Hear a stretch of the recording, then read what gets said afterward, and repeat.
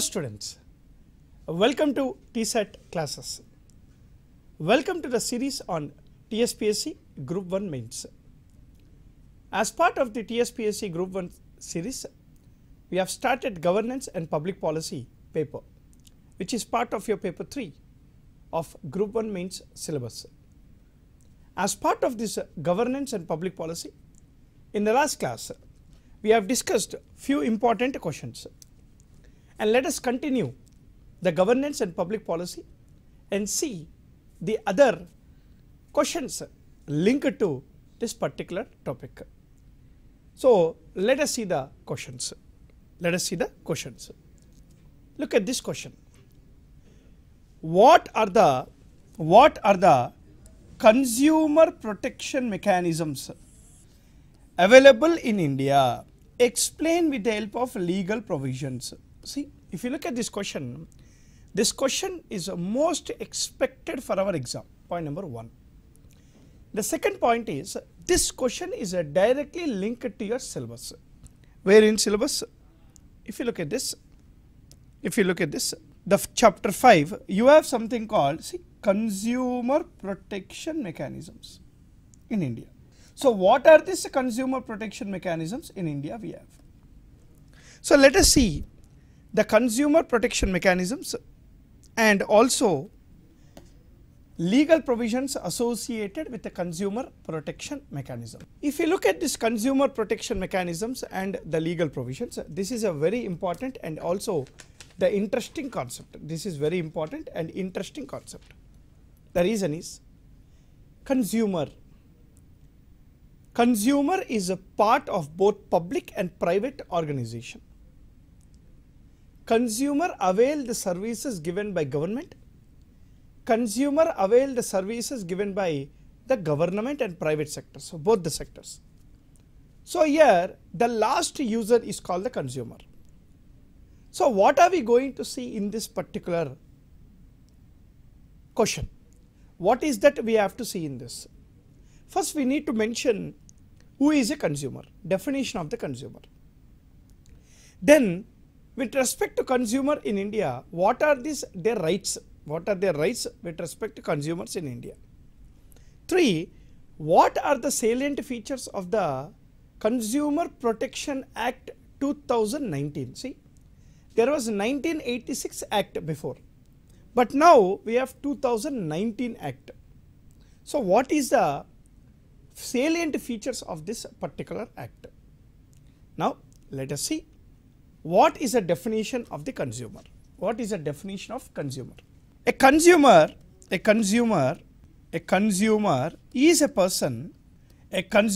a person who avails the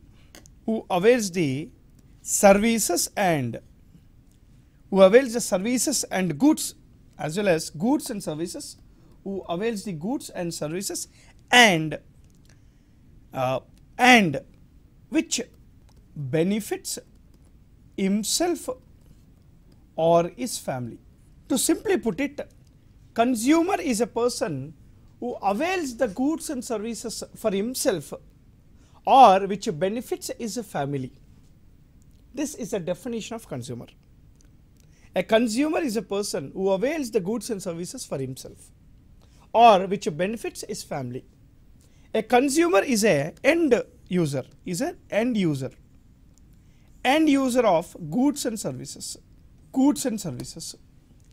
Especially when it comes to the government part, it is a services. Now what is the meaning of this services? TSAT is a medium for the government to provide services to you. So you are a consumer with respect to TSAT, and TSAT provides you certain services. Now what is this services? The knowledge or the subject oriented services. What are the rights of the consumers in India? Then let us see what are the rights of the consumers in India. What are the rights of the consumers? We have something called Consumer Protection Act 2019. We have something called Consumer Protection Act of 2019. This Consumer Protection Act 2019 came into force on August 9th, 2019, replacing the old act called 1986 Act. Consumer Protection Act of 1986 was replaced by the new Consumer Protection Act of 2019. Sir, what is the difference? You have to understand this. 1986 2019, what are the changes? See, e-commerce is the biggest change. Artificial intelligence is the biggest change. Consumer satisfaction is the biggest change. Alternatives is the biggest change. Competition has increased, a biggest change. Now, previously, if you need any service or goods, we need to go to the shop. We need to go and get the services done. But now, services at the doorsteps. The concept of service at your doorsteps. Government is also providing services to you at your doorsteps. You have Zepto, you have Zomato, you have Dunzo, you have Swiggy, you have services, many services, Urban Clap, all the services at your doorsteps. So the reason Consumer Protection Act 2019 is a need of our. The 1986 Act, which provided the then contemporary things to the consumer, and now 2019 as diversified. It has increased the protections to the consumers. So what are the rights of the consumers? As per Consumer Protection Act, the first important right we have, is right to information. Right to information. See, what is the meaning of this right to information? If you wish to buy any good and services, every consumer should be given the information related to that particular good. Quality, quantity, ingredients, essential things, expiry date, manufactured address, the MRP, the FSSI code. This information is very, very important. Information related to quality, quantity, you have purity, potency, the price, the standards, the details of manufacturers, all these information should be provided as part of the goods and services we take. So the first right of the consumer is a right to information. Now the second right of the consumer, what is the second right of the consumer? The second right of the consumer is a right to be protected from hazardous goods and services. Right to be protected from hazardous goods and services. What is the meaning of this? See, whenever we take any products, few products, there is a warning written over that product which says that this product should not be given to so and so age people. This product cannot be consumed. This product should be kept in cool place. All these are to protect us from any hazardous goods and services. Especially at the time of 𝗕𝗵𝗨, we have crackers. It specifically mentioned that this is hazardous project or goods and services. Not only that, when we take the medicines, few medicines are very, very, very delicate, and these medicines cannot be given to few people, and so that it is written in that particular goods and services. So the next right of the consumer is a right to be protected from hazardous goods and services. What is the third right? The third right is right to choose. Very, very important. Right to choose. See, right to choose depends upon the alternatives. Right to choose depends upon the alternatives. See, right to choose is very, very important. Why? Because we can't compromise on the goods and services we have. We shall not compromise. We cannot compromise. That is a point. So the reason we should have right to choose. Competition Commission of India ensures there is a fair trade practices in India. Competition Commission of India, established in 2002, ensures a fair trade practices in India. Because of the right to choose, what we get, sir? We get the efficient, qualitative, quantitative, competitive price goods and services. more people in the market, more efficient. So alternatives is one thing which is very, very important. The third right of the consumer is a right to choose. You have right to choose. You can't be monopoly. You cannot be monopoly. You cannot be monopoly. You cannot have monopoly. You cannot have monopoly over certain things. You cannot have monopoly over certain things. This is a third right we have. What is the next right of the consumer? Let us see the next right of the consumer. The fourth right of the consumer is very important, right to be heard. Now what is the meaning of right to be heard? See, whenever you take any goods and services, out or backside of that goods and services, there is a information mentioned saying that for any suggestions, please write to us at this particular email ID. If you wish to give any suggestions, if you wish to improve the goods and services of the product, there should be some way that the consumer shall reach the manufacturer and provide his suggestions. Provide his suggestions. Provide his suggestions. This is very, very important again. The fifth right, right to be protected from unfair trade practices. Right to be protected from unfair trade practices. Trade practices. Right to be protected from unfair trade practices. It is a duty of the government to look over the unfair trade practices in India with respect to any goods and services. This is very, very important. Right to be protected from unfair trade practices. No monopoly. Again, I am coming to the same point. No monopoly should be entertained. The sixth right of the consumer is right to redressal. Right to redressal. The sixth right of the consumer is right to redressal is grievances. So all the rights, if there is any problem with respect to any goods or services of a consumer, there should be a mechanism where the consumer can go and get his rights done, get his problem solved, get the redressal of the grievances done. Consumer protection courts. Consumer courts in India are booming. With the help of the 2019 Consumer Protection Act, consumer redressal mechanisms are becoming very, very easy. How? We can directly raise a complaint through online portal, e-portal. We can raise the complaint through website and it will be solved very faster. So these are the rights provided to consumers as part of the Consumer Protection Act, the new Act 2019.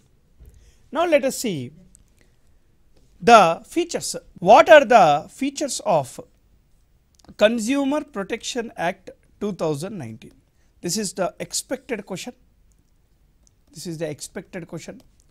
So please be careful and understand all the features of the Consumer Protection Act of 2019. The first feature. The first feature of the Consumer Protection Act 2019 is this act provides to establish a consumer protection authority. This is called a consumer protection authority. Very, very important for the exam.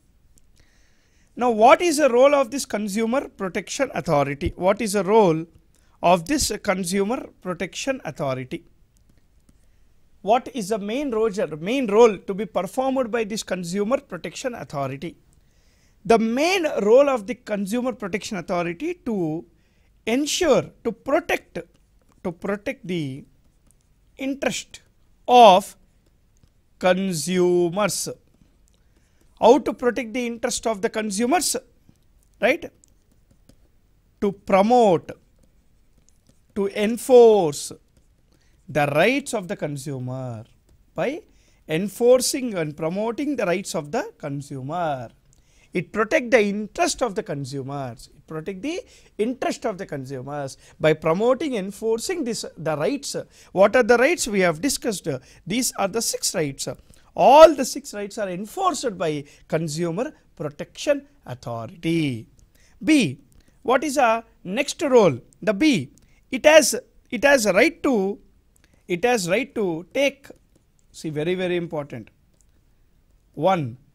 Sumoto action against any consumer protection problems.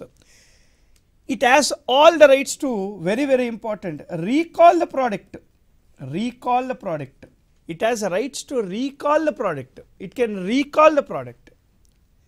See, when there is a damaged good, when there is any problem with related to any goods, it has a right to recall the product. The third one is it can order for reimbursement. It can order for reimbursement. See, whenever there is any good which is actually not proper, and it can not only ask the manufacturer to recall it, but also it can make sure, it can provide the manufacturer to reimburse the amount, to reimburse the consideration, So reimbursement, it can also order the reimbursement. The role of the Consumer Protection Authority. The next one is it can cancel the license. Very important. It has all the powers to cancel the license of the manufacturer. See, the role of the Consumer Protection Authority, which is an institution. It has the right to protect the interest of the consumer by promoting, enforcing the rights. It has all the right to take actions, sumoto actions. So what is the meaning of sumoto? Self actions. It has all the rights to recall the product. It can order reimbursement. It can cancel the license. Not only that, what can Consumer Protection Act do? It can impose penalties. Very important. If any manufacturer is repeating the problem, if it's repeating the same mistake, it can also impose penalties. Finally, one of the most important right of this Consumer Protection Authority is, on behalf of the consumers, it can file a suit. It can file a suit in the court. It can file a case. On behalf of the consumer, it can file a case. So the first feature of the Consumer Protection Act 2019 is the Act provides for the establishment of Consumer Protection Authority, CPA. The CPA has all the rights of the civil court. It can impose penalties. It can order reimbursement. It can recall the product. See, 2019 Consumer Protection Act always believe in one theme and objective. What is that? Consumer first. Whenever I say consumer first, consumer satisfaction must. We see Amazon and Flipkart. We order many products from Amazon and Flipkart. And Amazon and Flipkart are not reluctant to reimburse. They are not reluctant to exchange. Why? Because of Consumer Protection Authority. Someone is watching them to ensure consumer rights are protected. So thanks to Consumer Protection Act of 2019. What is the next salient feature? The next salient feature is this act provides for establishment of Consumer Disputes Redressal Commission. This act provides for the establishment of Consumer Disputes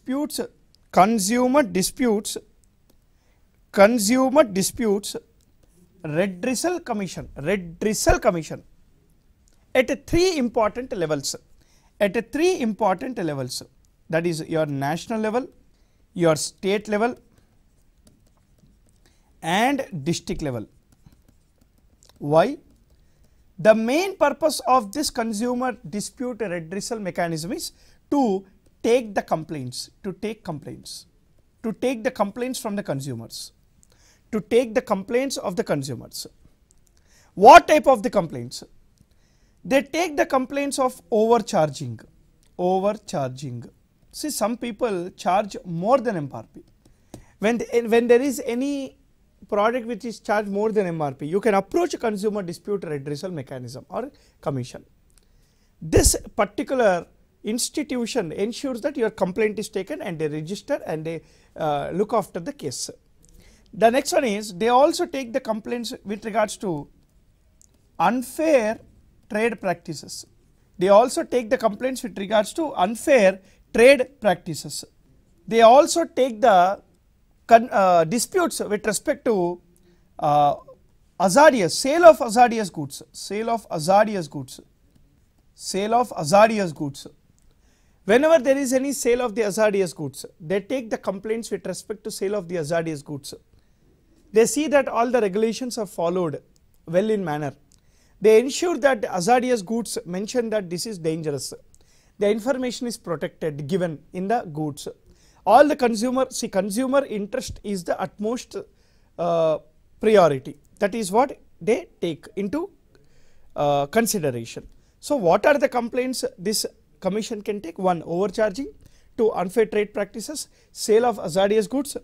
The fourth one is it also can take the complaints related to the sale of defective goods, defective goods and services, defective goods and services, right. So, whenever any consumer wish to raise a complaint, they can raise.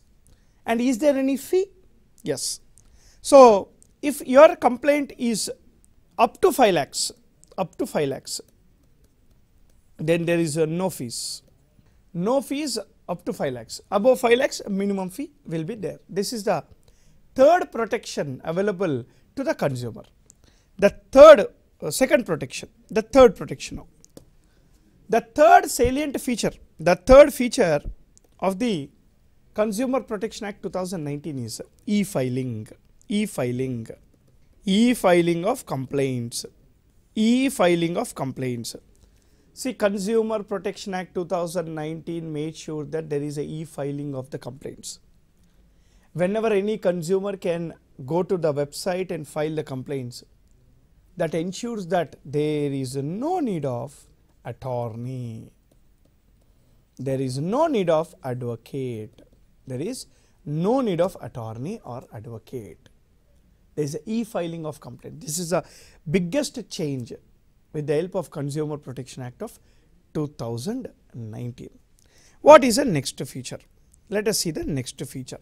What is the next feature we have? The fourth feature. Now, very important.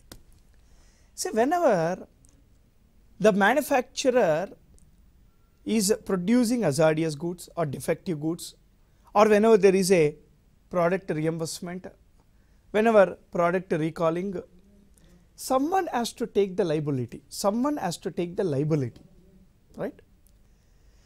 This Act of 2019 provides for product liability, and also penal consequences. Product liability and penal consequences.